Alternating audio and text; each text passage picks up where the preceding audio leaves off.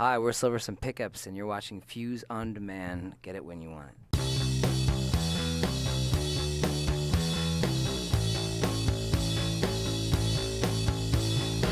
Zach Weil asked me this question when Crowbar went on tour with Black Label, like back in 2000. And I told him Zeppelin, and he's like, the diversity? I said, exactly.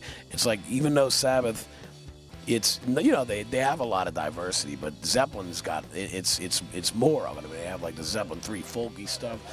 Yeah, they got the acoustic stuff, they got blues stuff, they got, you know.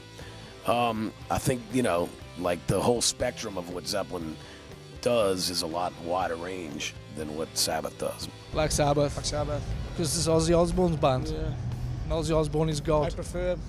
Yeah, they're just more harder when they, to me, they were more darker. I never really got into the But other ones. I like Led Zeppelin as well, though. So Yeah. it is a tricky It's question. okay, but I much prefer But Black Sabbath.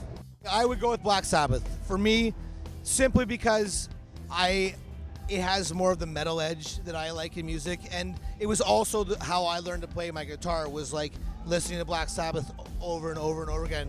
I mean, obviously the musicianship of Led Zeppelin's pretty much unmatched, but I'm a fan of like that sort of dark kind of like horror rock kind of thing.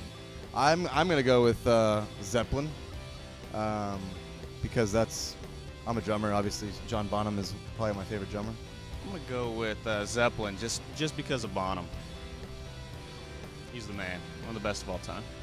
I'll go with Zeppelin too, because of just their songs and, you know, Plant Page, the duo, just ridiculous. It's not a debate for me.